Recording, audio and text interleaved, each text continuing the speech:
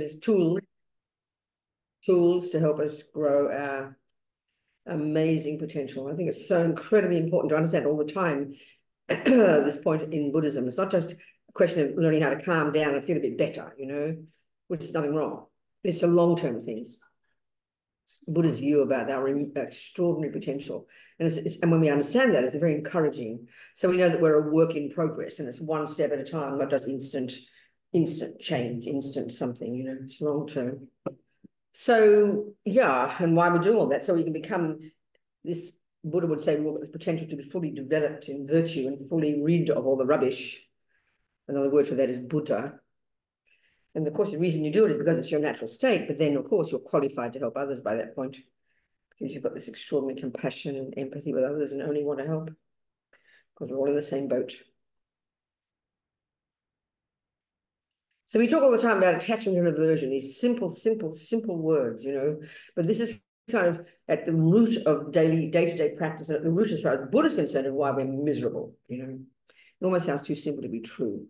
Attachment and aversion. I mean, in a sense, we're between these 1,000 times a day, and the source of so much of our pain.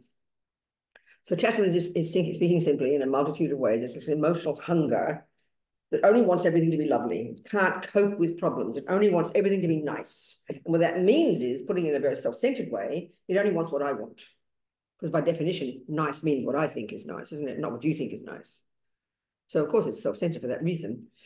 And then when it doesn't get what it wants, aversion arises. It's as simple as that. But it's 1,000 times a day, and it goes to very subtle levels and very gross levels. So there's a multitude of approaches to how to deal with this. And one of them, it really arises in our life all the time, There's bound to be, isn't it, things we have to do that we don't want to do, jobs we have to do, places we have to go, relationships we have to have, and we don't want them, which means we have aversion to them. It could be a person, a job, a street you have to walk down. It could be anything. Aversion arises because attachment doesn't like it. Attachment only wants something else. So then, of course, this causes incredible tension and stress. I've got to go to see my grandmother, and you can't stand the sight of your grandma, She's an old, neurotic lady, always complaining, never satisfied, always criticizes you. You don't want to go. Of course not. You have aversion. So then we feel, of course, that the suffering is caused by having to go to see grandma. But it's not. The suffering is caused because you have aversion to it.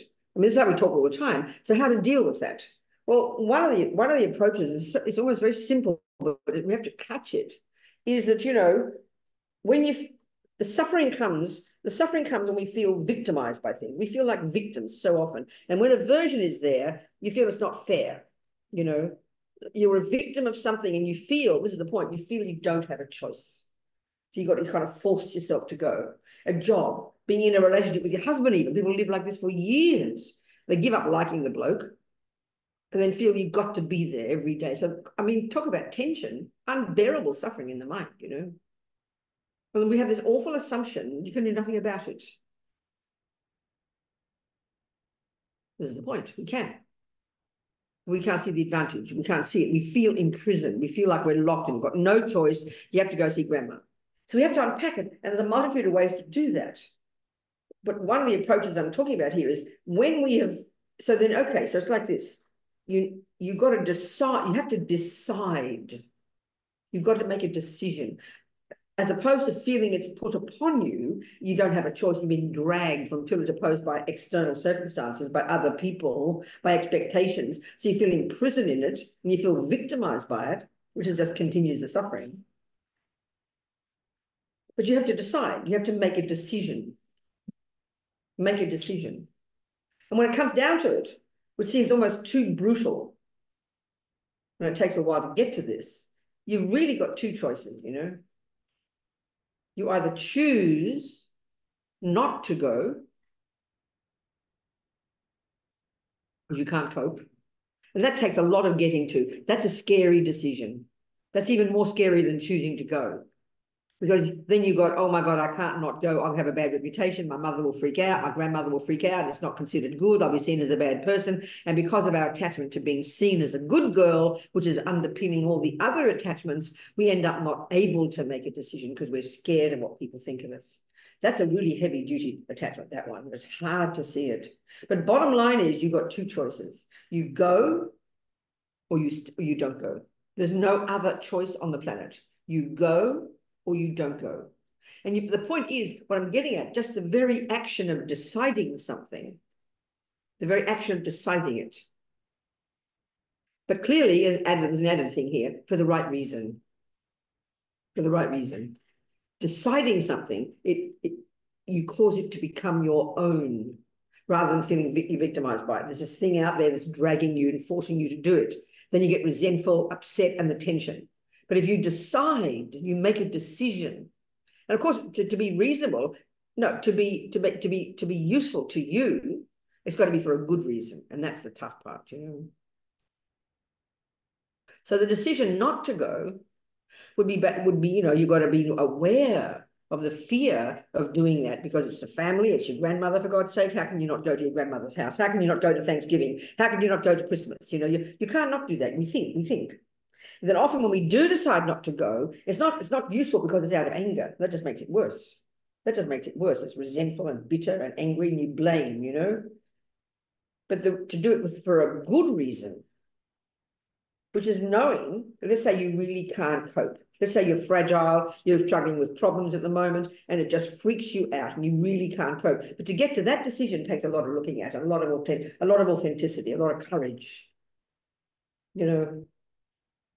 I mean, it's just like if you're an alcoholic and you're trying to give it up and your grandmother has alcohol there, of course you decide very clearly you won't go because the alcohol's dangerous to you.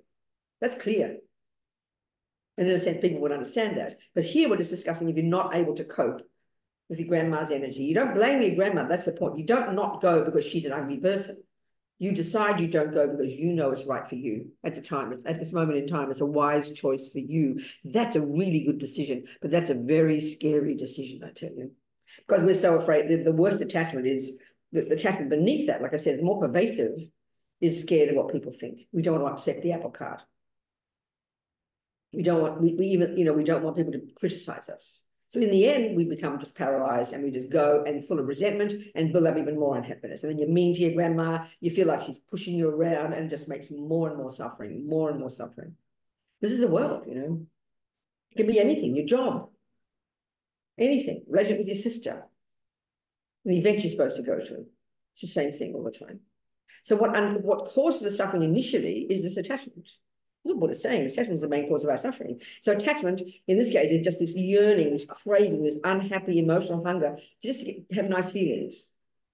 And that means to get the nice things. That means the events out there, because we think the happy feelings come from events. It's got to be an event that makes me feel happy. It's got to be a food that makes me happy. It's got to be a person that makes me happy. It's got to be the weather that makes me happy. It's got to be an object that makes me happy. It's totally self-centered. But it's how it is. We're all driven by this. So the second you meet a person, a thing, an event, the weather, the food that is not what your attachment wants, aversion arises. And there's this tension between these two, you know, and the misery is there. So we're knowing our minds, working on our minds every day and trying to identify this attachment, which is very hard. And then seeing, because of our life and the way it is, and we have certain responsibilities, there are things we think we need to do.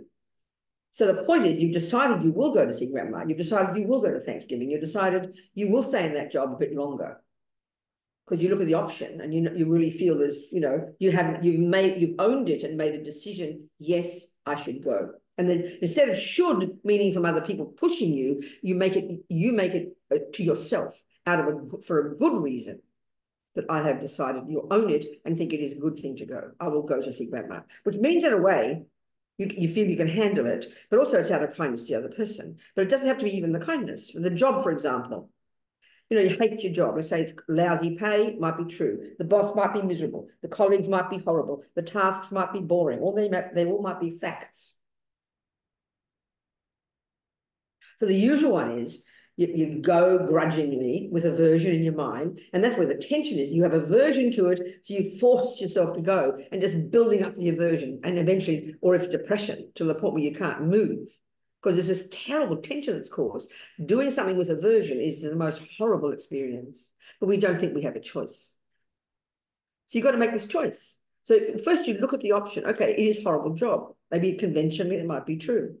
So you decide, well, can I leave? And that's, again, the scary part. It mightn't be because of reputation. It might be because you think you're not going to get another job. You've got no security. You might lose your money, or you might lose your house. And you're terrified to even make the decision, I get another job, or even just to leave it. You're too scared. So you're paralyzed. Oh, I can't. No, I can't leave the job, you'll say. You don't even consider the possibility. So you get this tension. But then your friend says, well, you know, Robina, you could change your mind about it. And given that you can't really have, you've decided you can't leave the job, maybe you decide that you will do the job. That's what I'm trying to get at. The decision that I will do the job suddenly changes everything because you choose it. You own it as yours. And as soon as you do this, you relax into it more. You maybe even start to see good things about it because you've chosen it. You've chosen it, not resentfully, not bitterly, not feeling like you're being dragged there by circumstances. You own it and not feeling like a victim. Attachment's like completely victimized. An aversion, how dare that happen to me? I don't deserve it. It's how it feels, you know, like as if life happens to us. We've got to own life. That's the point I'm getting. It's very tough. That's why my friends in prison are so outrageous. Such good examples. They can't possibly walk out of prison. They don't even have that choice. They don't even have that choice. We have that choice, even though we might as well be in prison because we really believe we don't have that choice. We really believe we can't leave work. We really believe you can't leave that relationship. We really believe it utterly. But so we continue with aversion and build up all this stress and go crazy, you know, and then blame everybody else. I mean, we are like infants, you know. This is because of attachment and our fears. The people in prison don't have the luxury. Well, as I always quote my friend Sunny, I realized I couldn't change anything, but they couldn't take my mind from me. So she changed her mind. She chose, in other words, she chose to stay in prison. Put it like that. She chose. Or another way to put it is she accepted the reality. When we say acceptance, it sounds like passivity to us. You've got to accept it. Like shut up and put up with it. No, that's aversion. That's just passive aggression. Owning it is a nice way to put it, you know. You decide, I am in prison, I am in this cell, and I can't get out. Fact. But as she said, they couldn't take my mind from me. So she changed her mind. And what was the consequence? She owned it. It was like she was choosing to be in prison. And that's really a good way to put it. So you decide you're going to do that job. I choose to go to work. And when you choose it, everything changes.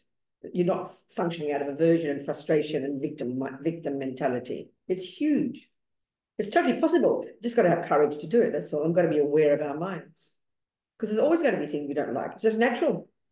Throughout the day, there's 1,000 things a day that happen that your attachment doesn't want. And we have aversion to it. It builds up the tension, you know, every second, 1,000 times a day. No wonder by the end of the day, you're exhausted. So another way of putting it in a micro sense, not in this macro decision, but in micro moments, moment by moment, you know. You get a cup of tea, someone offers you a cup of tea and it's half cold.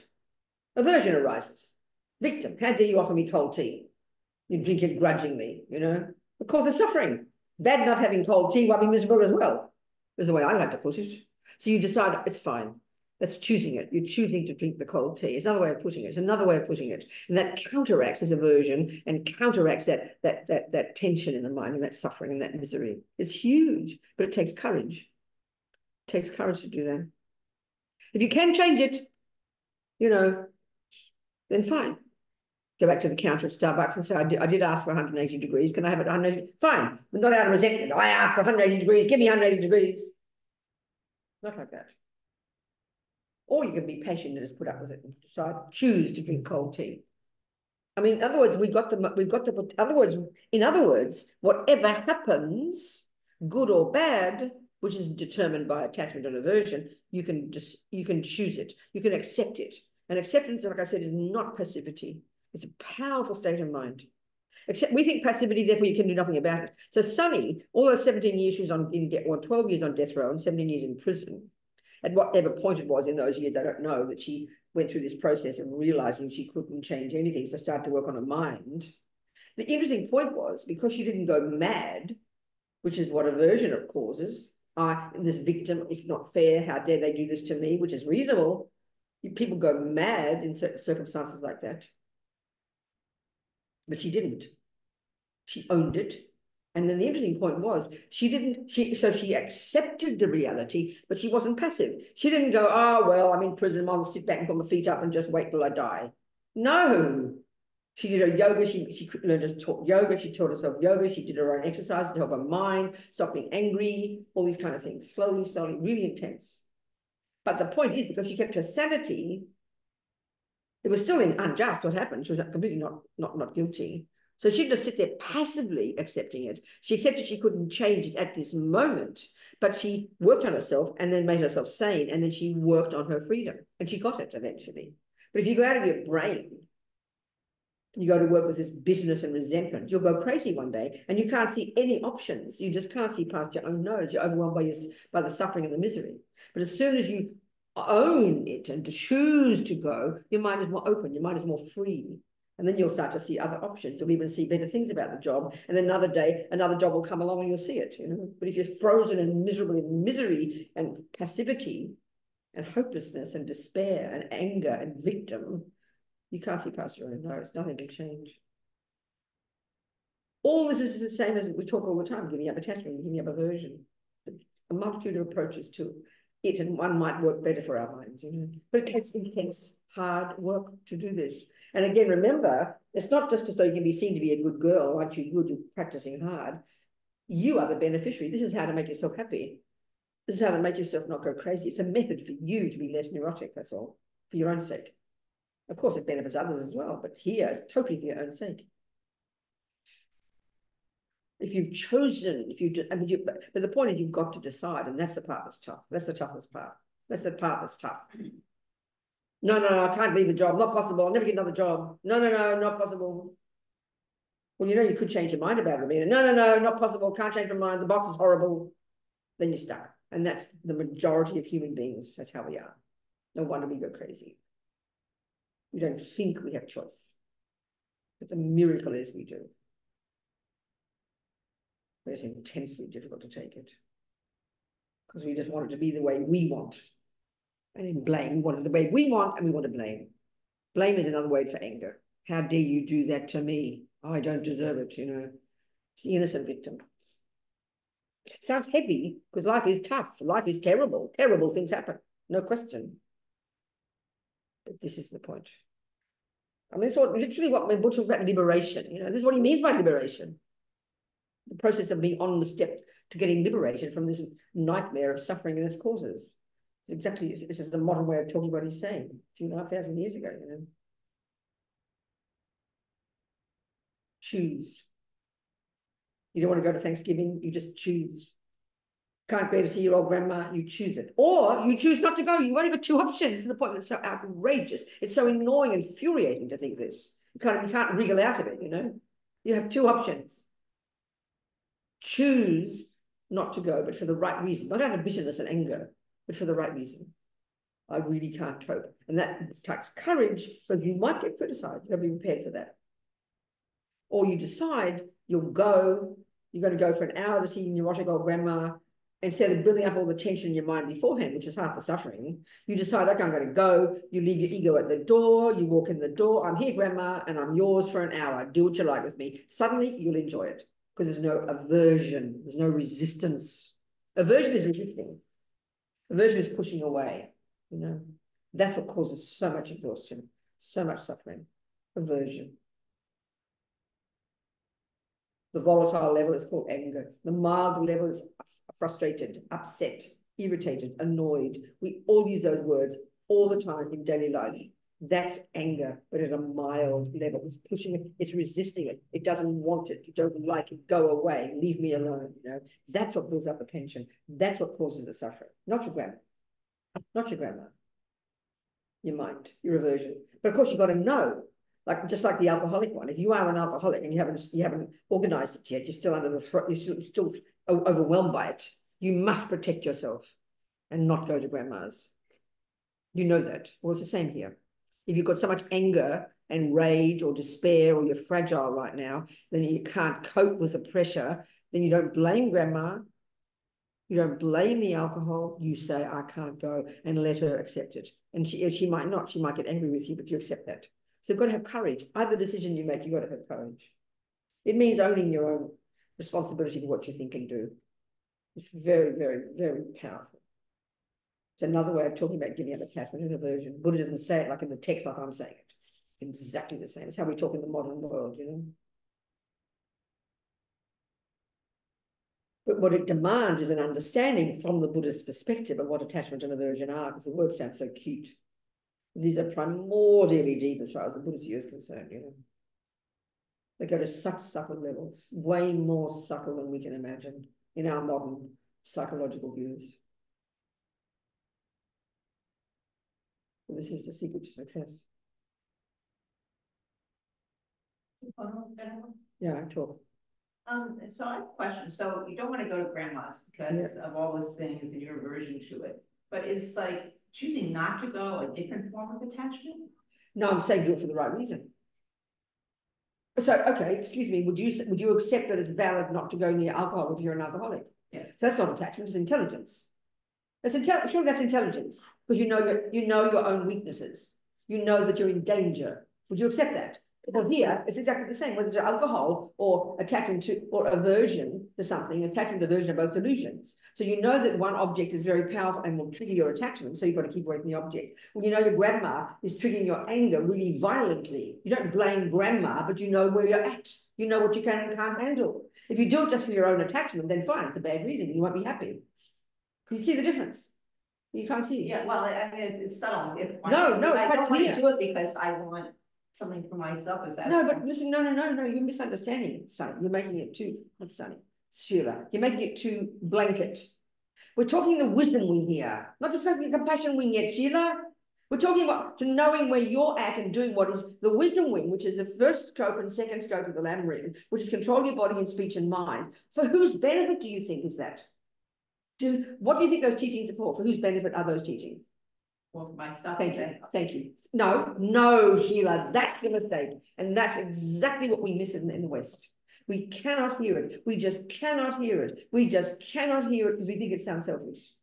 That means we completely miss Buddhist teaching. And that's what happens even among Buddhists for years. We think of it as self-centered. We think it's only always got to be what's best for others. We don't understand. We've got to go where we're according to our capacity. The wisdom wing is about benefit for you. Karma. Why do you think karma? Okay. Why do you think in Buddha's instructions, he gives a little list of instructions, suggestions, don't kill. Why would he say don't kill? What's the reason? Because you generate negative karma. Can't hear you. Because you're generating... Speak ordinary English words, not like Buddhists in 11th century. Just say it in simple words. Why would Buddhists... What's the reason behind Buddhists exhorting you not to kill somebody? Because it's harmful to oneself. Thank you very much. You just said it. You just said it. You just said it. So then you avoid doing it because you don't want future suffering. Do you accept that? And then, of course, eventually when you get advanced, you also have compassion. That comes second. The action of killing is by definition negative because it harms another. But the reason at the beginning Buddha exhorts us not to do it is because it's going to harm you. So the same thing, Buddha exhorts you to not drink alcohol and become an alcoholic because it hurts you. So you keep away from the object because you're not strong enough. You're intelligent, you keep away from the object that will harm you. Do you agree with that? Well, your grandma, you're not blaming your grandma, but let's say she's a crazy neurotic and you've got a tendency to be very angry or very distressed very easily. Do you understand me? Then you keep away from the grandma, not out of anger for her, because you can't handle it like the alcohol. It's intelligent. It's intelligent. It's taking care of yourself according to your capacity. Can you hear it? The whole of the first scope and the second scope, the wisdom wing, is all about what's beneficial for oneself. Given that we're a bunch of neurotics and have to take care of ourselves first, then we can afford to do things for the sake of others. You can't possibly just do it. If you're brave enough, you've got the capacity to put your own needs aside and go to grandma's and give yourself to her for 1 hour and love her for who she is. Go for it, honey. But you've got to be honest with yourself. The reason we mostly don't go to grandma's is because we're angry and don't want to go, which is just another reason to be self-centered. That's not what I'm saying. It's for a good reason. according to your capacity. You have to know your mind well. If you don't know you're an alcoholic, you'll be in big trouble going to friends with alcohol. Do you see my point? It's the same thing. We have to be honest with ourselves, not pretend you're going for mostly we just don't. Mostly we do everything just because it suits us. We don't go to grandma's because we can't be bothered and screw grandma. That's not a virtuous reason. That's not what I'm saying. Do you understand my point? It demands a lot of authenticity and knowing your mind and doing it for a valid reason because you really know you can't handle all the crazy family at Thanksgivings. You've got to be brave to do that. Most of us aren't. If we are that neurotic and that stressed because we're really having a mental breakdown, then you must be intelligent. But if you're just being self-centered, excuse me, go to Thanksgiving, put your ego at the door, walk in and just serve people and be happy. See grandma, grandpa, drunken old uncle, offer them a cup of tea and walk out the door. But you decide because you know you can do it. Do you understand my point? That's what I'm talking about here. The only reason we ever do anything is attachment. But because it might suit us, because we're attached to our family, we think, aren't we lovely going to Thanksgiving? No, because it suits you. As soon as it doesn't suit you, I mean, look at people giving up their mums and dads. I mean, I'm always shocked to have people, nice human beings with their own children and their own wife, who literally have given up their mother. I think it's insanity. I mean, she's not even that bad. She's not like she's a drunken and psychotic. She's an old, happy, an erotic old person. I'm shocked by that. If that's not self-centered, I don't know what is. It's not doing it for a good reason, just because it doesn't suit you. More than the neurotic old mother. Just forget it, God bless my mum, that. Are we communicating? The only reason we ever do anything is just because it suits me. We think we're nice people. And that's why when we call it a relationship, if I'm in love with him, and we what do they call it in America and in English? Codependent. It's a great way of putting it. He's attached to me, I'm attached to him, we prop each other up in our attachment, and we look like we're so loving. We're not being loving, we're just feeding our own junkie minds out of each other, sucking each other dry, And as soon as he stops loving me, then he's a monster and I want to kill him. Now he's stalking me, Do you understand? But it suits both of us, we'll be, and looks so loving, but it's not loving, it's attachment. Do you understand? It's really very wicked. We're so wicked, And you know yourself how disgusting it is when you've stopped being attached to the boyfriend and he's still attached to you. It's disgusting. You can't stand the sight of that person. You understand what I'm saying? Do you understand what I'm saying here? When a person's all over you, we say in Australia, when a person's all over you like a rash. You understand? There's nothing, but if he and I love each other, we are happy to be all over each other like a rash. Because it's mutual. It shows how disgusting attachment is, isn't it? Ooh. Are we communicating, people? Any questions? Come on. Alona is good for a question. Eileen is good for a question. And there are 2 questions in the room, so you come second. Go on. What about the limitation of time? Bit louder, darling. What about the limitation of time? Grandma's 96. I have to get you to say it again. I missed you completely. Like how the limitation of time. Limitation of time. If I'm not ready, grandma's 96. How much about time? Who? Say it again. So the limitation of time, grandma's 96. Yeah. Yeah. And I'm not ready. For what? To go to grandma's house because she has an army of people around her that aren't. No, I'm really lost a bit now. You have to give me the scenario. So Say it different. Say it different. Yeah. I was trying to be very simple, but it's not happening. So my grandmother has 13 children. So your grandma what? Has 13 children. Okay, good. And they live on a farm. Yes. Ohio. Okay, and they all live with grandma. Yeah, and I don't drive, so when I go there, your grandma's got 13 children. Your mother or father and my mother's mother, yes. And all your mother's 13 siblings all live with grandma. Well, not all, but in the vicinity. So then go on. So the point is, it's not safe sometimes for me either. What do you not think? Because of grandma, but because of that's an army of people to me. What? What? That's an army of people there. And what's wrong with that for you? You can't. You're that fragile. It feels like there's a lot of gossiping. Of course there is, but that's their problem, not yours. Yeah. We're talking about your mind. Yeah. So okay, so stop. What would be the reason that you even would consider to go and see grandma? Out of kindness to her, isn't it? Well, so I love her. What? I love her. Well, that's my memories of her are very nice. So then it's out of kindness to grandma as well. Yeah. So, but you don't go to see grandma, is what you're saying? Yeah, they're far away, yes. Sorry? They're very far away. But that doesn't, if you were really attached, you'd go. So you Zoom, you phone her, say hello to her, be kind to her for her sake. You do that? Yeah, I mean for her sake, but also, she sends me a card every year. What, darling? She sends me a card every year, so I think she thinks of me. Yeah, but we're talking about your grandmother, we're talking about you. Yes. So then, would you think you have a kind of, if you want to look in an ordinary way that people talk about families, you have a responsibility to your grandma because she's been good to you. Over your life, she's been kind and loving to you. Would you say that? So you surely would like to repay her kindness, which means to call her every now and again. So how do you ever do that though? You probably don't. No, I don't. Well then, okay, so now I suggest you have something to look at. Yeah. Don't you think so?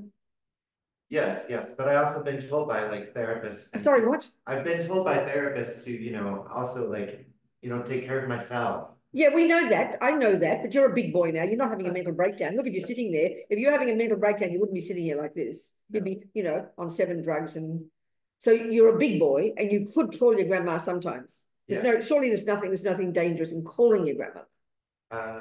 Saying hello to her and telling you love her and thank you for her kindness. That's what I'm getting at. Yes, okay. Do you see what I'm saying? Yes. Baby steps.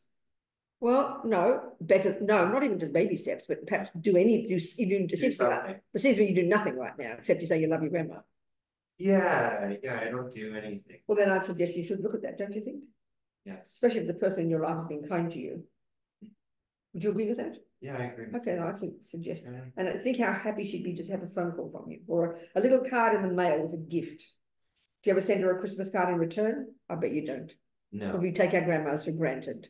Yes. So that's very cruel of you. Yeah. Now we're getting more deeply into it. Mm-hmm. So how about getting out of yourself?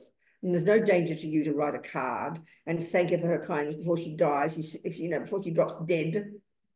How about that? She'd be so touched. And all our grandmas don't expect anything from their grandsons, because they're just used to us being off in our own lives and never think of them. What do you think? Good idea. Okay, good. Yeah, thank you. Yes. Thank you. Thank you so much for your teaching. Good. I had a question on aversion, and in particular, trying to purify the karmic imprints that cause us to have aversion. And so on the remedy step, the third step of the Vajrasattva purification, Yes. would you be able to speak a little bit about when we do that step, how that might be purifying those future tendencies to. Okay. So the point about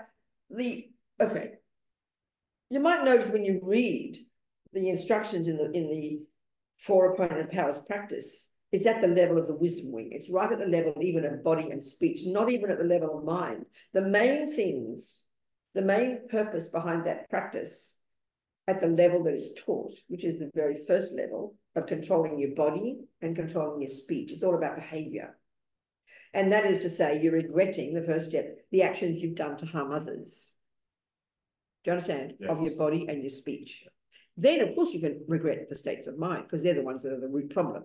So then at that point, you'd regret your attachment, your aversion, which are the cause of why you do things to harm others. Of course you would. But the key thing about the purification practice is to protect us from future really heavy duty suffering by purifying your actions of body and speech, which are the cause of future suffering of lower realm rebirth, that's why you've got to regret the tendency, because that's, you've got to want to get rid of the tendency, and you want to stop the suffering of having it happening to you, and you want to stop the suffering of the environmental result, as well as the lower realm rebirth. So that's the reason you strongly do the Vajrasattva practice. But of course you regret the aversion, regret the ego grasping, regret the attachment. Of course you do. And then when you purify, the third step of the remedy, you visualizing, saying the mantra, visualizing, purifying body and speech and mind. You visualize it, imagining it, purifying, weakening those tendencies. Do you not understand? In that step, when we're the third one, where you do the visualization step, and you're visualizing nectar coming from Vajrasattva, and you do the mantra. Well, there are ways of doing it where the first level is you visualize nectar coming and purifying all the karmic tendencies of your actions of the body. Then you do the next lot of mantras, and that purifies the tendencies of the actions of your speech, the karmic imprints of the actions of your speech. And the third one is you're purifying the tendencies themselves, which is attachment, anger, and all the delusions. Do you see? Yes. So it's purifying all. And you just imagine, purifying, visualizing. And Lama Zopa says the more strongly you do that with confidence, the more you actually do purify. Because it's your mind that purifies. And I guess the question would be, what is it about, let's say, either the mantra and visualization that the logic would say purifies. No, they don't really purify. Your mind does. It's just your mind purifies. I mean, okay. You're playing, you're learning music. Of course, the point is to play it on the piano, but the music is in your mind, right? So the more you internalize the music and then you express it on the piano isn't making you play music, it's your mind. So a person, you're visualizing the Buddha and you're saying Sanskrit sounds, they have a function because of their power, but the real purification is your mind thinking those things, your mind expressing those things. That's what purifies.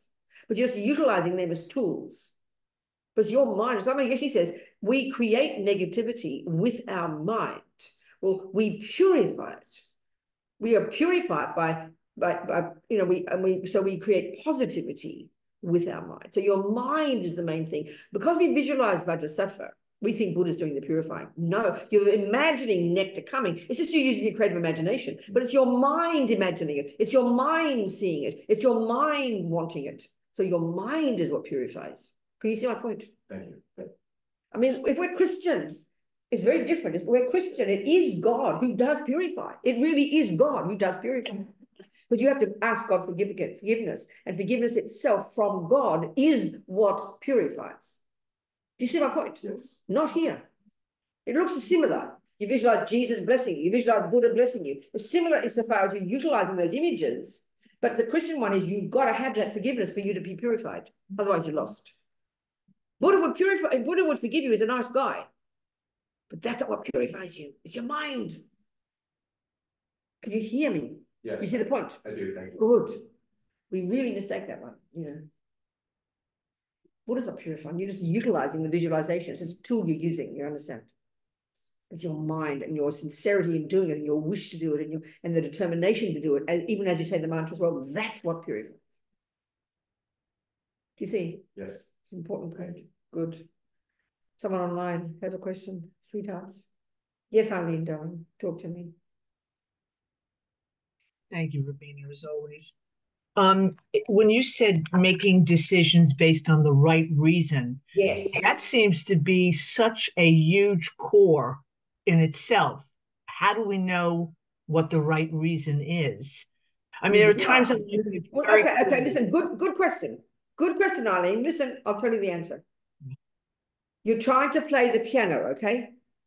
And you're asking me, how do I know if I'm playing the right notes? What's your answer? How do I know if I'm playing the right note? Exactly. You're asking me exactly that question. You're saying, how do I know what I'm doing if I'm thinking the right things? Well, how do you know you're playing the right notes? How do you know you are playing the right notes? It's a crucial question, and there's a really clear answer. How do you know you're playing the right notes? It's not complicated, Eileen. Well, you'd have to know from studying and no, it's very simple. You're learning to play Bach, and you've got to lift your eyes off the keys and look at the notes on your piano. Look at Bach's instructions. Yeah, I see what you're saying. Then you can. So in other words, this is the point now. Playing the right notes is not some self-existent thing that exists in the sky somewhere and you've got to cross your fingers. You just look at the bloody music in front of you because you've decided you're learning Bach's music. Yes. So you're going to abide by the rules of music, which you've accepted you want to, and you just follow Bach's instructions. Well, here we tend to think of our mind as, well, I have to look in the mind and somehow the good thoughts will sort of appear to me and then it'll say, I'm a good thought, choose me, Eileen. No, it doesn't work like that. So here we are deciding to follow Buddha's approach to virtue and goodness, Buddha's approach to the mind. It's a very precise model, just like Bach's music is a very precise model of music. It's a huge point for us. It sounds very shocking to think it this way because we think everything's already in my mind. I just have to choose it. No, because if so you've got to rely upon, you've got to make first a decision, you've got to follow Buddha's view of the mind. You can decide on Jung, you can decide on Freud, you can make up your own view. I don't care. Do you understand? It's not just a random thing. So if you're going to learn to grow a garden, it's exactly the same, Eileen. You don't just look at the garden and without knowing any botany, somehow think that a weed will reveal itself to you. God Almighty, of course not. You have to learn botany, and you have to learn to know what the definition of a weed is and what the definition of a herb is. And then you use your eyes and you look at the garden, you now can identify a weed from a herb. Same with your mind, baby. Are you hearing me, though? Are you hearing me? No, I am, yes. It's your decision if you want to follow Bach's view. And then Buddha would agree pretty much whether a good communist, a good Christian, a good Hindu, or a good Australian Aboriginal would all probably agree that being kind and loving is a virtue. So there's a pretty common ground there. Yes. But if the advantage, if you want to follow Buddha's one, is a very precise definition of the character of a negative state of mind and the character of a positive one that makes it easier to identify the herbs from the weeds. That's what you use as your basis for choosing, knowing how to see your mind, knowing how to identify the weed from a herb, knowing how to identify the note that we want to play or not play. It's the same principle, sweetheart. It's surprising to us to think this, but it's exactly like that. Are we communicating? Yes, Robina. It goes back to the mind, period, that's we have to understand what's going on in there in order to make that right decision. No, more than that. You have to learn the theories first. Yes. Eileen. In other words, you just said, how do I know? I could go right back to the beginning again. You just said, how do I know if it's the right decision? Well, you've got to distinguish between attachment and virtue. You've got to distinguish between attachment and love, for example.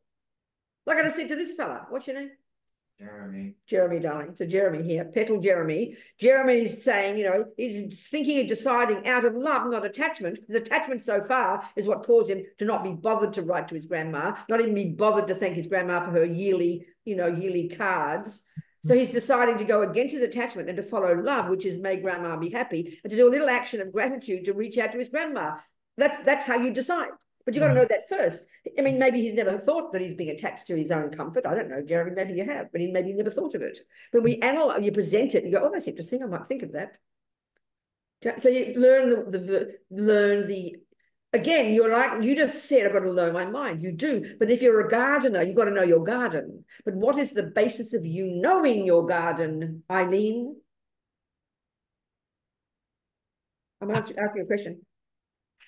Well, if I think of the mind, understanding. No! Excuse me, I'm not angry. I'm sorry. Eileen, listen to me. Yeah. Let's say you've never, Eileen. All right. We don't think like this, but we need to. Listen to me. If you've never heard of botany and you've never studied it, do you agree? It's possible, right? Sure. And someone says you should go and be a gardener, and so what you're just saying is, oh, I better go and look at my garden. But what if you look at your garden, but you don't know how to identify what's there, Eileen? Yes. So you're saying, I've just got to look at my mind. Have to identify. Concluded. But what do you have to do first, Eileen? I'm asking you. I think the first thing I need to do is identify what's in my mind. No, you missed the point. I'm missing the point. You're saying to me the first step in being a gardener is to identify what's in my garden. But if you haven't studied botany, how can you identify? What, you have to study. Thank you. Study what? Botany. The books. The books. Then you have your definition of a flower or a rose, and you look at your garden and you go, oh, there's a rose. Now you can know how to see a rose, isn't it? So how do you know what is love and what is compassion and what is attachment? If you just say you hear these different words, how are you going to identify? How do you know how to define them? Well, you use a person who's got a model of the mind, whichever one you choose to use, and we're discussing Buddhism here. Yes. You'd surely learn that. You'd learn theoretically what is attachment and what is love. You'd learn that theoretically. Would you agree with my point? Yes. Then absolutely. when you look into your mind, you can go, oh, I see, there's love. I better start growing it. And there's attachment. I better start giving it up. It's very simple, but we don't think like this. We think of our mind as some absolute thing full of all this wisdom and knowledge and drama. Do you understand? Yes. We think it's just there for us to discover, but we make a mess half the time because we don't even know how to identify what's there, darling. Are we communicating, Eileen? Yes, I have it. Thank you. You better write it down. I always do. Like, well, as soon as you start talking. It's sort of clear, really, but we don't think of it like this. You understand? Because we think the mind is a special, holy place, you know, the special, special mind. And it's like a little miracle. You look inside, wow, there's love. We can't tell it one bit from another half the time. Are we communicating or not? Huh? What do you think, Sonny?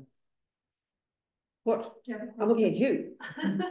What do you think I said? Don't point to him, I'm pointing to you. What do you think? Well, actually, you're hitting on. I can't hear you, Sonny. We're both deaf. Okay. Speak louder. I have earphones. Oh, good. I haven't got mine in. Go on.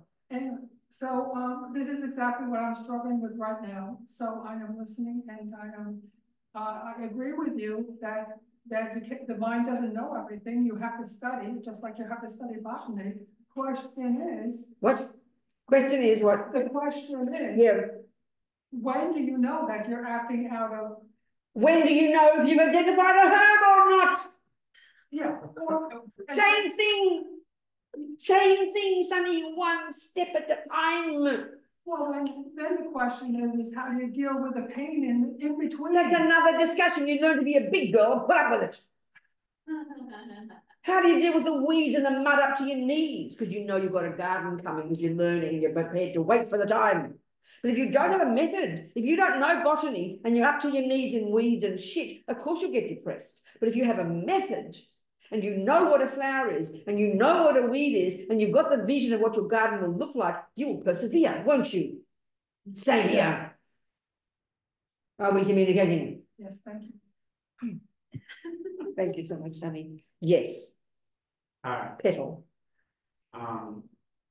So my question is, one of the things I've been thinking about lately is, so in the last 4 years, I've 4 or 40?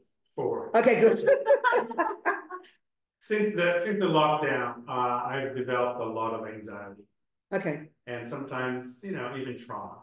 And I realize sometimes, you know, even like if I walk out the door of my apartment, I get triggered by other people's behaviors. Triggered in what sense? What's happened inside you? So for example, in the hallway, there are 2 recycling bins, and there's someone keeps throwing chicken bones, food scraps, and garbage in the okay, good. Then. So anyway, so I'm furious. You know? Okay, so we'll use the right words. So you say trauma, you say anxiety. So what it really means is attachment and anger. We'll use these words in this room. So you walk out the door and your attachment to get everything to be lovely, which is very strong, you're telling us, like everyone else, gets upset and it turns into aversion. So then join the universe. So then question? Well, so what I'm saying is I realize that it is my attachment. My attachment to having everything nice. How I want people to behave. Yeah, that's right, exactly. You know? There you go. And you know, and so it gets to the point where, you know, my heart is racing. But you can't work on it. You can't kind of, you know the theory now, here sitting in the room. You can't apply it. Yeah? What I'm trying to say is, how do I practice with that other than meditation? You know, like at that time. Well, I mean, I think I understand. So you mean that the heart? You mean it's almost visceral even before you start to see the theories in your head. You mean? Right. My heart is racing like crazy, and I, you know, almost immediately you see the chicken bones. Your heart races. Yes. And do you notice the thoughts first coming in the mind? No, the angry thoughts. Do you notice them? Yes. So the thing is, I think I know who it is, but I don't. No, we don't worry about that. So we're not worried about that. We're just going to hit your mind. So do you notice when you see the chicken bones or whatever, so it arises, so the upset arises in your mind, right, and then your heart beats. Right. But do you notice the thoughts like, how dare he do this? How dare he, blah, blah. You notice it or not? Yes. Well, I have tremendous anger towards the person I think it is. So I'm developing all this story in your head. Yeah. No, I understand.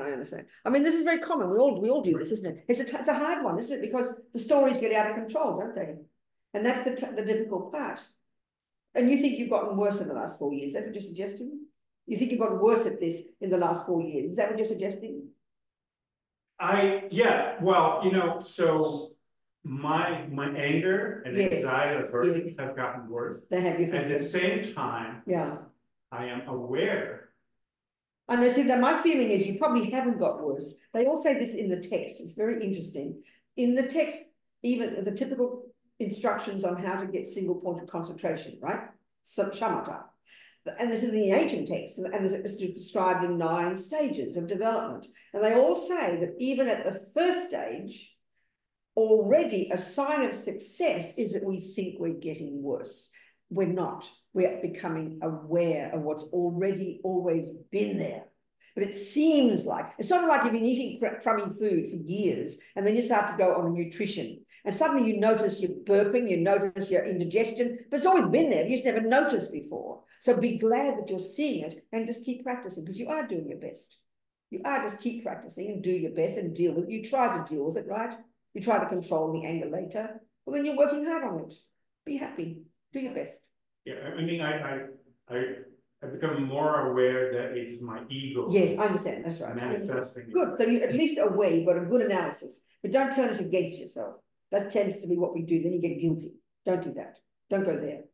Be glad that you're seeing it. Okay. Do you hear my point? Yes. So you should stop it there. You see it, you're uncontrolled, your heart beats fast, the words are coming out your thoughts, but think, okay, I'm seeing it at least. I'm seeing it at least. And I'll do my best. And you'd be cautious with yourself and try to rejoice. You are making your best. You are making effort. Aren't you? Aren't you? Yeah. Be happy about it. I'm really serious. No, I understand. It's just I wish I didn't have to. I know, but you're doing it one step at a time. I know. I understand. But you're doing okay. One step at a time. All right. Thank you. Time to go home. No, it's not time to go home. Another half an hour. I've got to shout for another half an hour, do I? Oh, God. Any other questions online here? Anybody, anywhere? No? Somebody? Cyril has a question. Cyril, where's Cyril? Okay, Cyril, talk to me, sweetheart. Talk to me, Cyril. Hello, dear Venerable Robina. Yes, Yes, hello. I have a question concerning the meditation when we watch our thoughts. Yeah. So, for example, if there is a thought of something like anger, for example, and I do not watch it, so the karma is recorded, I think. So, That was recorded. Go on. What do you mean, Cyril? Hang on a second. Give me the context here. Are you sitting on your cushion? Are you driving the car? Are you in the kitchen when this happens? Give me a bit more framework. It can be, for example, on the cushion or on daily life, for example. Yeah. For example, if I have a thought, for example, that I've been rejected, for example, something like that. Yes. And it's not a comfortable thought. Yes. If I am watching the thought yes. at this time, my question is, what's happening? Is it a purification? I understand your point. It's a very good point, actually. It's a very good point. Okay, let's say, you're my friend and I'm upset because because mean, ugly Jeremy just rejected me. Okay, my mean, ugly boyfriend, Jeremy, has just hurt me. And I come to you as my friend and there's 2 scenarios. So listen, the first scenario is, and Jeremy, he's a creep as well. Do you understand? Okay. And you go, yeah, I understand, Robina. And I get angry, and you agree with me. And by the end of 1 hour, I've increased my anger 4 million times. That's called getting angry. The second scenario is I'm trying to work on my mind and I come to you crying and I tell you the scenario and then you're there to listen and to help me understand my mind and I'm struggling to deal with my anger. That's not anger. That's me working with my anger. It's a very different scenario. So we shouldn't be scared of the thoughts arising because they come out of great habit. But if you're just observing, wow, that's anger, and you're not buying into it and not increasing the conversation, then we shouldn't be scared of it.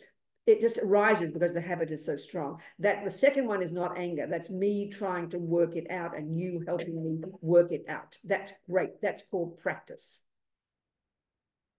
Do you understand? I think I Why do you understand doubt? the end. What's your I doubt? understand. Sorry? What's your doubt? My doubts are no, because I did not understand the sentences at the beginning, but I think I get the idea. The idea is that if I'm working on my mind, then it means it's good.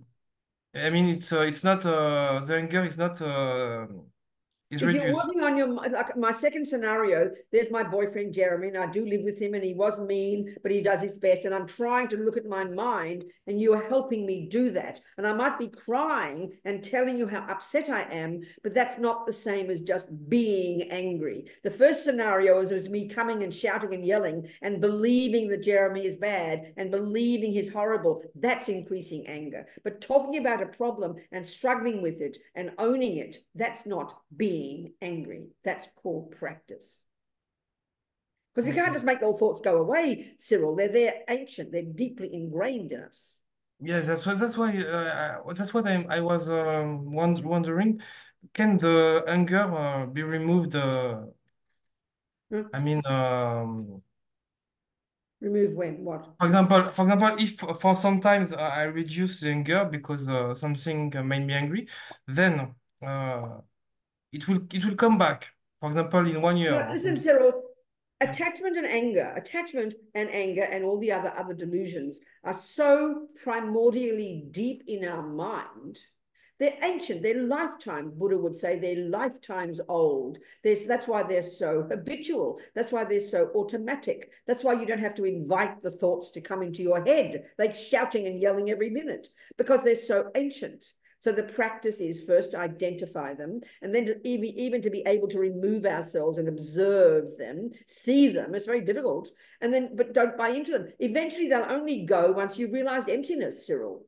You can't just disappear. Anger won't go before you've given up attachment, and attachment doesn't go until you've realized emptiness, So it's a way to go. It's a process, Cyril. Okay. So, oh yes, I understand. Which means that I cannot really remove it before emptiness. No, darling, no way. It's a gradual process of lessening, weakening. Okay, so we can weaken it little by little, yeah. It's a process. You don't suddenly lose 40 kilos the next day after you've been to the gym. It's a gradual process. Okay. Attachment and anger. Every time you work on your mind, every time you do your purification, every time you even control your speech, you're weakening the tendency to be angry. You're weakening the tendency to be jealous. It's a gradual, slow process, Cyril. And it's a very conscious process. Do you understand? Okay. Yes, I understand. Good. Thank you so much. Thank you very much. Thank you very much, Venerable. What else, people? So this is why, alone I'll come. This is why all of us, we have to be, and I keep saying to you, same pattern every time.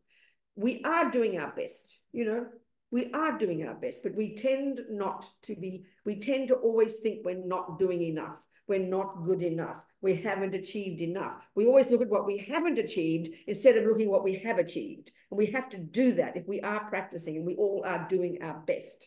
So we've got to rejoice in our progress. And that means we've got to have courage to see our crazy minds. We're so scared of our anger and our jealousy and our attachment. We want to make it all go away so we can pretend. And that's the worst thing possible.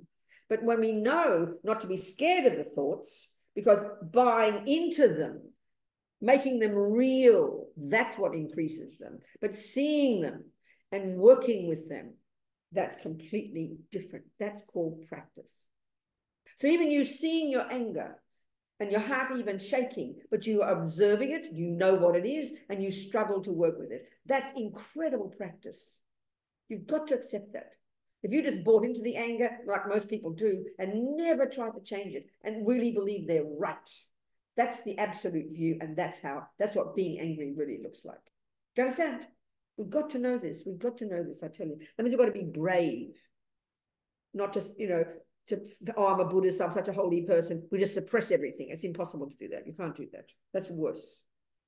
Yes, Alona.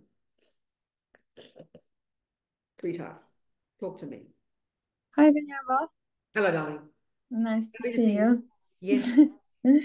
I was lately, I'm watching what's going on in the world and, in my family, and I have so much fear and disheartening watching what's happening. Which part of the world are you talking about? Because if you look at some little village. All of it. Oh, you mean the whole world is bad, or only the bits that you read in the newspaper? Come on. The ones like that, like every time I watch the news, and it just it just getting worse and worse everywhere, and people get slaughtered everywhere. It just, I mean, the bad just things breaks. are getting worse. I'm not trying to disagree, but I'm sort of slightly arguing. I am slightly arguing. I know what you're saying. So when you're reading about the bad things like war and violence and, fanatic politicians, sure, they're getting worse. So what's the question, darling? How do I deal with I get too much fear, like I lose some hope for humanity. Like, it's just so disheartening. How do I work with that in my mind? I'm really surprised you're asking, because I think you know the answer. You're a really good practitioner. I've known you for many years. So why don't you give the answer that you'd give someone else when they ask you that question? You know the answer already. So pretend someone else is asking you that very question, and now you can please give them the advice. What would you advise them, Alona? Well, I would advise to, work on your own mind, and that's all you can do, right? But that person doesn't know what that means. So what do you mean? What do you mean work on my mind? When there's a war in Ukraine, what are you talking about, work on my mind? What a load of rubbish. So please give me some more advice. I was thinking, there is that ignorance and anger, and people don't get what they want, so they kill the other people because of their ignorance. So I see this plays out, I can see this in my own mind, so I can see how it's in a bigger scale. You're talking to yourself. You're pretending I'm a person who's got a problem, and I've seen the suffering in Ukraine, and I'm asking you, how do I deal with it? So please, what's your advice to me, Alona? Well, you cannot do anything about it. You just have my advice, what you can't do anything about it. Just do what you can in your life. Like, you don't suggest I have compassion for all the suffering people? Yes, that's that. Of course. That's a good piece of advice, isn't it? I mean, yes. If you can't go to Ukraine, so basically back to you, if you can't change these awful scenarios you're reading about in the news, if you can't change them, first you should have the wish. First you should see straight away, oh my God, look at the suffering, which is what you're saying, isn't it? And that's called compassion, Alona. Then you would say, well, what can I do to help? That's your next step. Forget the fear, okay? Keep the fear out of the way. So what happens? These are the steps. It's very clinical, but this is how you practice. So you having the Buddhist path, I'm saying this to you purposely. So you see this suffering. So you've studied the Buddhist teachings. You're trying to practice them. You know this analysis about, oh my God, there is suffering. So then the first step from the compassion point of view is, you first have compassion because you see they're harming each other. Would you agree with that? They're harming each other and themselves by killing each other. Would you agree with that? Yes. Everywhere you see suffering on the planet, it's going to be people harming themselves and each other. Would you agree? Yes, absolutely. So then, and maybe it's just people who are starving, so you'd have compassion, which goes, oh my God, look at that suffering. And then the next step, which is great compassion, would be, well, is there something I can do? Do you understand me? Yes. You understand me? But what you're doing instead, you say, oh my God, look at the suffering. And then you start becoming fearful. And so you bypass the second step. But you've got to learn to, this is my advice to you, if you're trying to be a Buddhist, you train yourself to go to the next step, which is there something I can do to help? So mostly you would argue there's probably nothing. You can give $10 to a charity for the poor people. That's something. That's already one action. You can't go to Ukraine. If you could be a mediator to the Ukrainians and the Russians, or the Palestinians and the Israelis, well, honey, go for it. But if you can't, that's when fear comes. But if you have, and I know you have, got the Buddhist analysis, then the next step would be, instead of fear, you'd give yourself the analysis of why it's happening. And you have that analysis. It's called karma. And then you put that analysis in. In other words, you sort of like, for me, the analogy is this. You decide you're going to go to the war zone, to the Doctors Without Frontiers, isn't it called that? Doctors Without Borders. And you decide to go to help.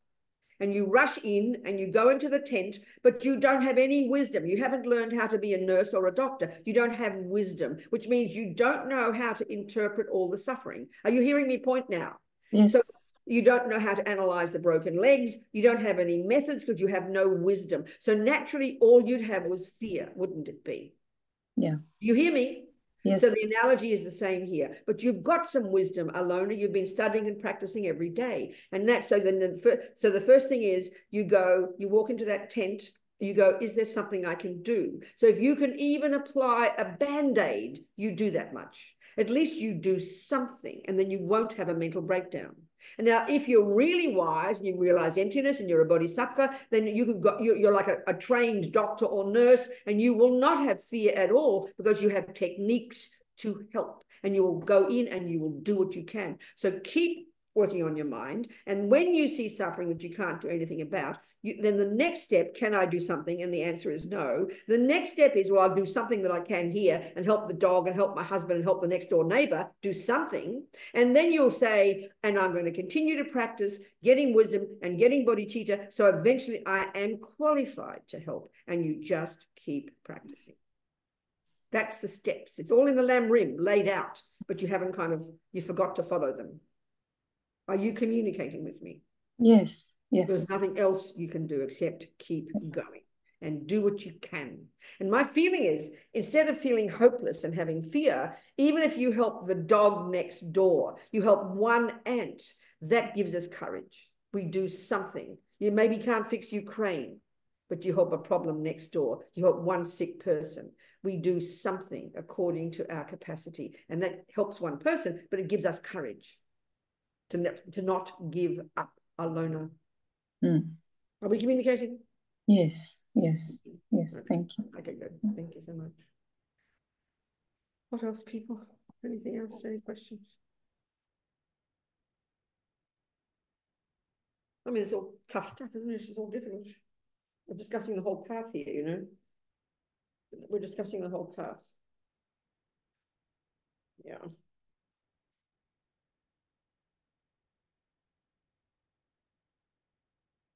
That's the point about first deciding what we started with. If you don't have enough wisdom, because your mind is so fragile, to handle grandma, and this is not your story, Jeremy, yours is different, you know, then you really have to, you know, then if you can, best one, if you're not completely crazy, you decide, okay, I can't really handle, I'll be annoyed and irritated, but, you know, I'll just go. And you do what you can. You leave your ego at the door, and you let grandma shout and yell and be neurotic, let her be neurotic, it's okay. And that's a big one. This is the point here, you see. Because we're so fragile with our attachment that's there all the time, only wanting everything to be nice. That's what trauma and anxiety are. And as soon as, you know, he sees the chicken bones and thinks of the person who must have done it, then off he goes rampant on his stories, you know. So we're so fragile. We are really fragile. Life throws us. Not to mention seeing the war in Ukraine, you know.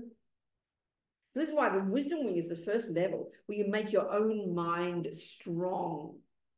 So in his scenario, he knows there's going to be chicken bones. He knows it's going to happen. So he makes his mind strong by learning to know, okay, I'll keep my attachment under control. And if I see the chicken bones, I'll accept it. I'll just see it for what it is. I can't change it. I mean, can you change it? Can you tell this guy to stop, or you don't want to do that? Because you could do that. Well, there are things I can do. I was thinking of putting a sign. I was thinking of talking to my super, or I was thinking I could just go and clean it up. See, that's okay. There you go. This is the one that's really powerful. Like when people, I mean, this is what happens in relationships. You know, well, you know, he doesn't do the dishes. Why should I do it? And then all this tension builds up. So if you're really courageous, that would be the perfect step. And you might be surprised that you won't see any more chicken bones. That's a really powerful. That's a very courageous one. That's a really courageous one. Give it a go. And then see what happens. Because that is a huge shift in your mind. That'd be very good for you. Really courageous and brave of you to do that. And kind. And don't be surprised. Suddenly it might shift. Do you understand? That's a really good point. Well done. Tell us next time. But see, Ukraine's a bit more difficult, isn't it? That's the thing. So one step at a time. One step at a time, people. What else? 1:45. Come on, what else? Ask me some questions. Any more questions, people? Nobody have any questions? Oh. Go on, sweetheart. I just thought of, so when I was telling you about my anxiety. Yes. One of the ways I decided to cope with it was you know, I was thinking, this is what it is, and I accept it. There you go. And it eventually goes away. That's right, exactly. But it does happen a lot. I understand. But I thought, what I realized it was like, if I struggle with it, it makes it worse. Struggle with it as opposed to, how does that look? Struggle meaning, so you know, I went to my doctor and she was giving me this whole story about my high blood pressure. Yes, right. And so when my heart is racing, I keep thinking I am shortening my life. And so I get the fear, the panic, yes. you know, and also like if I get the aversion, oh, this shouldn't be happening. That's right, that's right. I blame these people, That's blah, right, blah, that's right. as opposed to this is happening. That's right. And how it will eventually go away. That's right. And if I don't, you know, if I don't. Sure, that's right. Make so you manage to do that sometimes? Sometimes. Well, keep going. Because you see, what the thing is, what we've got to realize is, forget the other person. They might be a creep. They might be really being mean, you know. This is for our own sake. It's like taking a pill. You're doing it for your sake. It's a method. It's not a moralistic thing. It's for one's own. It's one's own sake. You understand? We can see that. It's being kinder to ourselves. And then but you've got to rejoice in your practice. You never do that. I know this all the time I've known you. You never think to rejoice in your effort. You always see what you haven't achieved yet. But you've got to see that you've really come a long way. Do you agree with that? Do you agree? Yes. Well, say it to yourself. Pat yourself on the back. Because that helps. That really helps, I tell you. Yeah. Said all the time. It's sort of like I joke about, say, if you're practicing music and you pass grade 1, and first you would rejoice, oh, then I'm only in grade 1. Then you think, well, I'll be good, I'll get better if I get in grade 2. But of course, you're never satisfied. So I'm only in grade 2. And then you get to grade 997. I'm only in grade 909. How about rejoicing each step of the way and look forward to the next step? That's a very different view. You're more encouraged. Do you understand? Okay, people. I know it's early. I'm always cheating you of time, but there's nothing. It's time to go. Well, why don't we just watch our little minds for 5 minutes? We'll do a little contemplating the mind for 5 minutes. So what we'll do, huh? Question? Where? Hello, Elizabeth. Talk to me, sweetheart. Talk to me. Hi, Venerable Robina. Good to see Hello, you. Doll. Yeah. I was just thinking about the couple of last comments and how interesting it is when we find ourselves in a moment of frustration or whatever. We're doing somebody else's dishes or we're taking somebody else's chicken bones. That's right, exactly. And to step back again and look at our motivation for doing it. Yes. Because there are times when I think a little bit of like Pollyanna, oh, I'm doing this so nicely for that other person. But I realize it's for myself. No, that's right. But I have to be careful. I mean, I have to look at it. No, Elizabeth, that's a really good point. And that's especially going to happen if in a family situation where you're seen to be a good girl. I mean, you know, the chicken bone one, he's not going to be seen by anybody except himself to be a good boy. So that would be a valid reason. But there's a big danger with some people, especially mothers and their boys or mothers and their children. You know, you run around picking up their rubbish thinking you're being kind, where it's much more beneficial for the other person to leave the dishes dirty until they finally give up and wash them. That takes a lot of courage. I agree. Yeah. Oh, yeah. That's an extra level of kindness. That takes courage, though. Wow. Right. Doesn't it? Thanks. Yes. Okay, so just sit just for a few minutes. Get your body really relaxed. Don't just sit. Well, sit upright. Actually, it's important if you're in a chair. Don't slump into the chair. Sit upright, but your muscles relaxed, but the body upright. Hands in the mudra of meditation, if you want, in your lap like this. Just sitting. Feel very natural, okay? And you have a head slightly tilted forward. And feel very natural and relaxed. For just about 5 minutes, maybe 3, we'll see. We're simply going to pay attention to whatever pops up in our mind. So your attention, sort of notice, attention is like one thing and everything else is something else, like you're watching.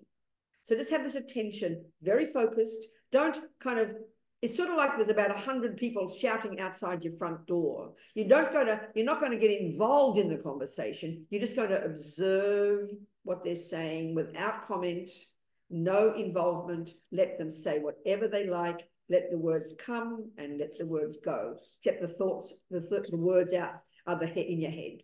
Let the thoughts come and let the thoughts go. But stay alert and just pay attention. That's it. And I'll remind you every minute. That's it. Just watch.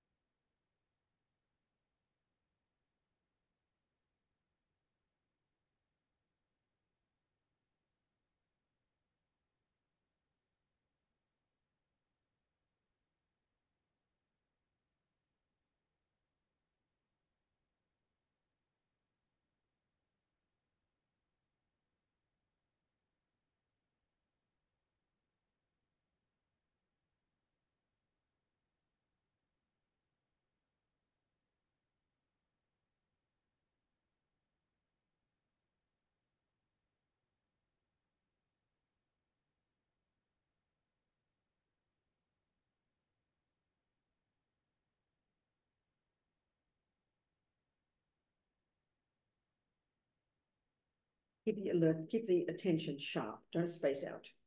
It's easy to do that. Just keep it sharp. Keep it sharp and alert. Just watch. Thoughts come, thoughts go. And sometimes it feels like there's no thoughts there. Don't worry about it. Just keep alert. Just watch.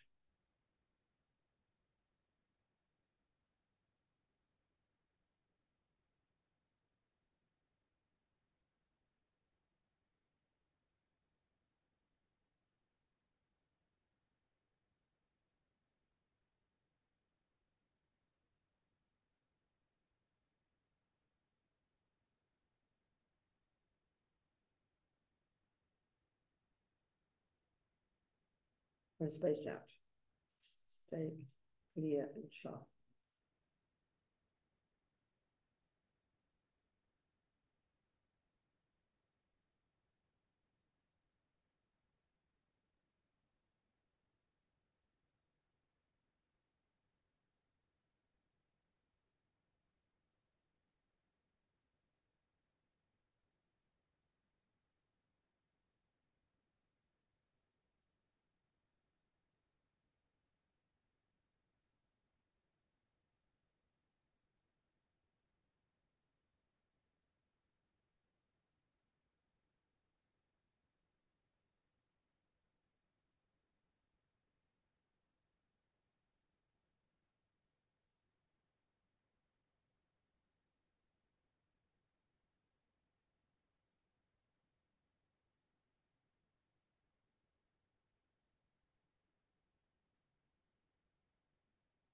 It was about 3 minutes. Okay, just relax.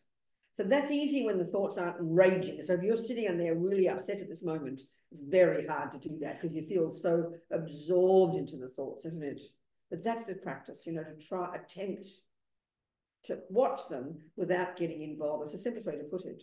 So if you feel the anger there, something's happened, or just rises up out of nowhere, you know, sometimes can, just have another part of yourself like watching and hear it, identify it. It's hard not to be involved, and it's hard not to have a conversation and to keep the anger going.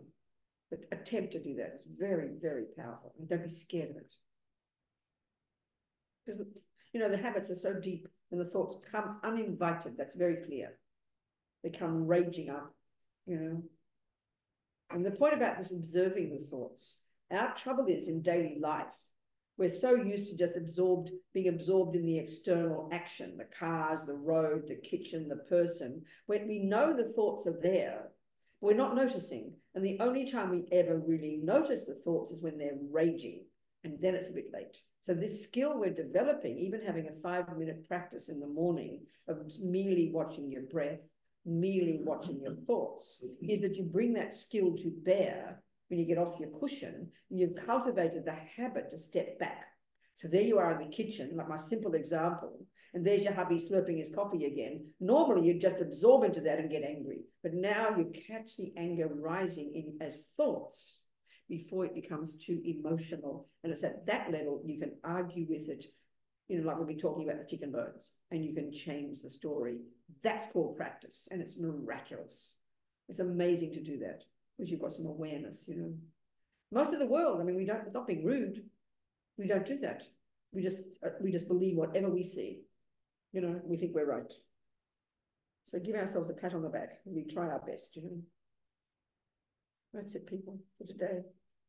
Janchub Semcho, Rinpoche, Make Panam Keguchi, Kiepanyam Pame Payang Gong Ne Gondu Pavasho, Gewa Din Yudu Dag, Lama Sange Drugune, Drova Chikyang Malupa, De Sala Gurpa Show. That's it, people. Thank you so kind. All right. Thank you. Thank you. Thank you, sweetheart. Thank you. Thank you, Venerable. Thank you, Jeremy, for being a good example. Thank you. Love you. Thank you. Somebody's going to say hello to me, wasn't it? Are you here? Who wanted to talk to me? Somebody was going to talk to me. Oh, you. Oh, okay. Come on down. Have a cup of tea with you. I forgot to. Sorry,